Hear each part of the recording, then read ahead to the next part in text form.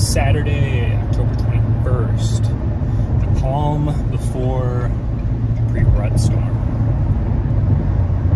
A little early right now. I'm taking the dogs to the park because I'm going to be hunting today. So got to run some energy out of them.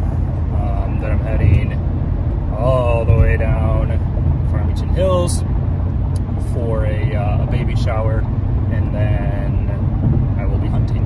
Alrighty, done with the baby shower and on my way to the deer woods. Do not have the boat behind me. Decided to stay local. I don't want to head down there and do all that and just leave the dogs abandoned all day. So I'm heading to the same area where I had that shot opportunity on the doe after finding those two big rubs on that island. So that game area just a little bit further away from there. So I'm parking in this little parking lot. I scouted near the parking lot and kind of like the first set of hardwoods in the spring. Saw a good amount of deer sign actually.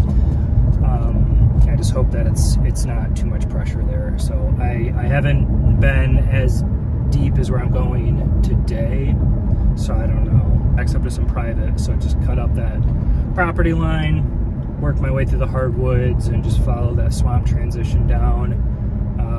It's a northwest wind today, so everything will just blow back in off that, so that'll be good. And then there's this little clump of island or clump of trees out in the marsh. Go for a walk out there. We'll see. It looks really wet.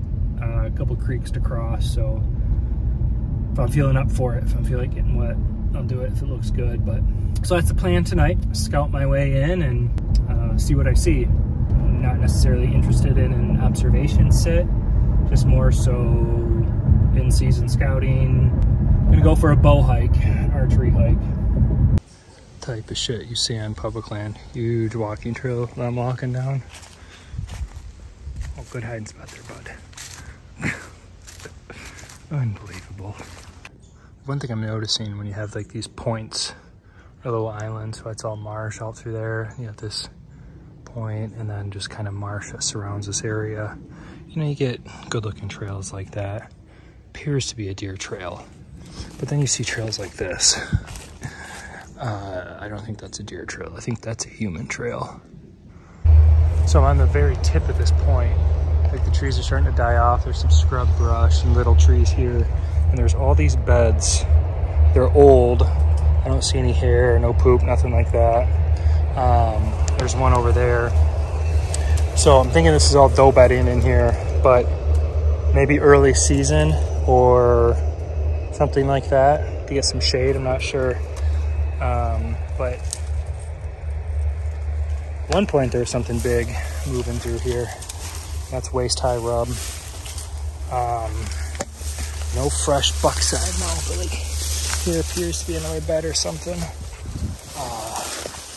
Yeah, there's a good amount of deer travel through here. It's just no buck sign, no fresh buck sign. I'm at the very edge of this tip. And I noticed that there's these green bushes. I'm like, they're guaranteed bedding under here. And it's just wide open. Again, a couple tracks, but no hair. No real poop, but I mean, it is just, no rubs either, which sucks, but it's just all matted down in here. So, and there's another bush over there.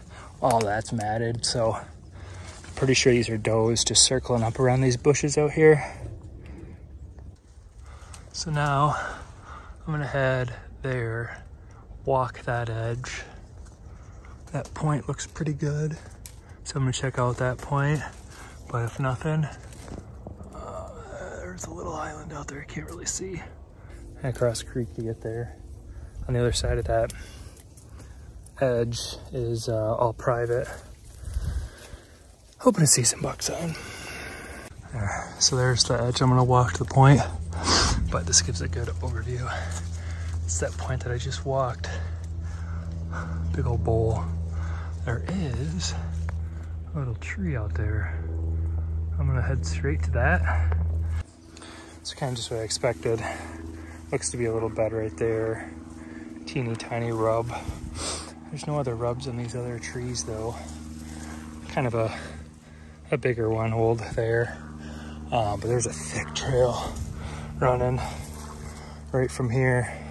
So use this tree as a landmark to come either way, but then circle back to that point that I just came from. Yeah, they're not using this obviously right now as a bed, but the water's, you know, high, and like if it's just over my boots, it's really not too deep here. So on a dry year like last year, I bet this is all dry in here with all this leaf cover, especially in the afternoon sun facing west. This all is going to be shaded, so this would be a good spot on dry years.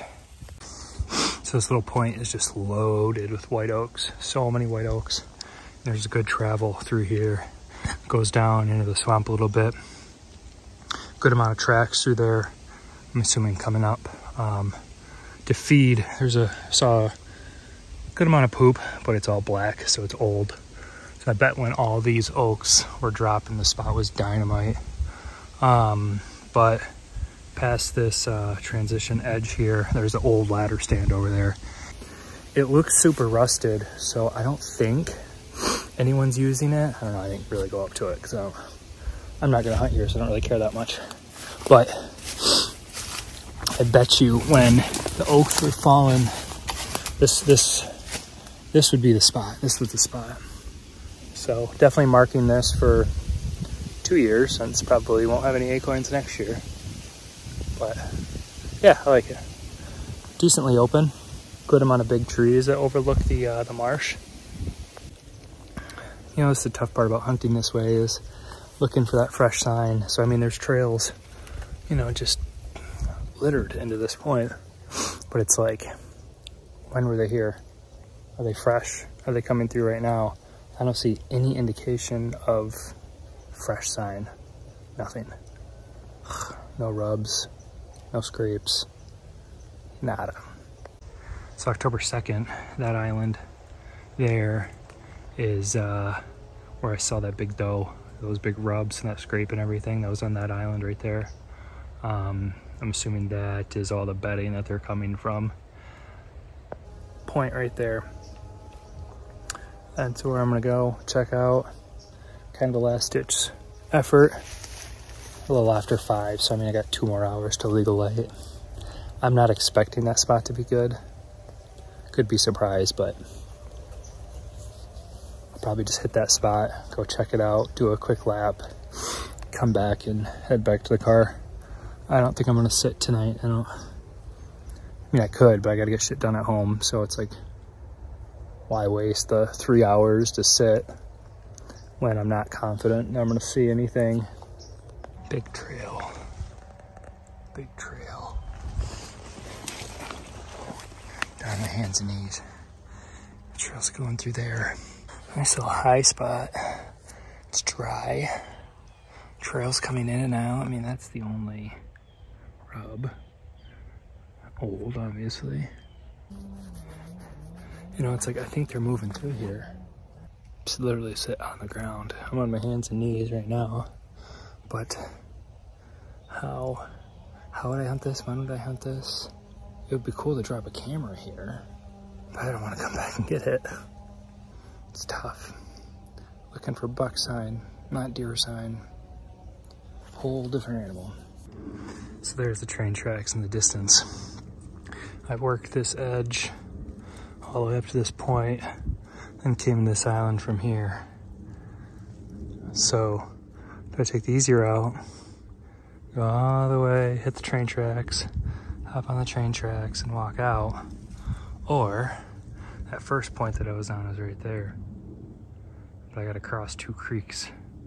So hit to that point, hit that point, then go to railroad tracks.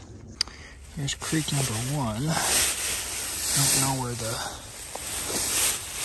bank is. Oh, there we go. Oh, that's not bad. Get a good footing.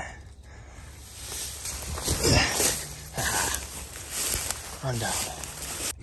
And this is the one I was worried about. So right here it looks deep, but there it looks shallow. And there's a stick. I'm gonna aim for that stick. Should I have my phone in my hand? Probably not. Just as I thought. That was a soft bottom.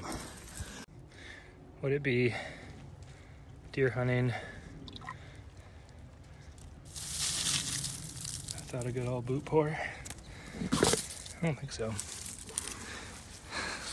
0 buck sign. I mean, probably 5 to 10 old rubs. Not even a fresh rub, no scrapes, nothing. Found a lot of deer sign, which appeared to be old.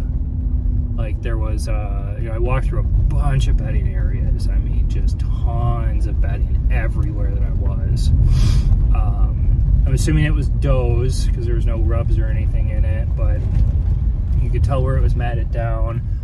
But the leaves were still there, or the leaves were on top of it. There was no hair, no poop. I didn't even see fresh poop. I just saw old poop. It was all black. So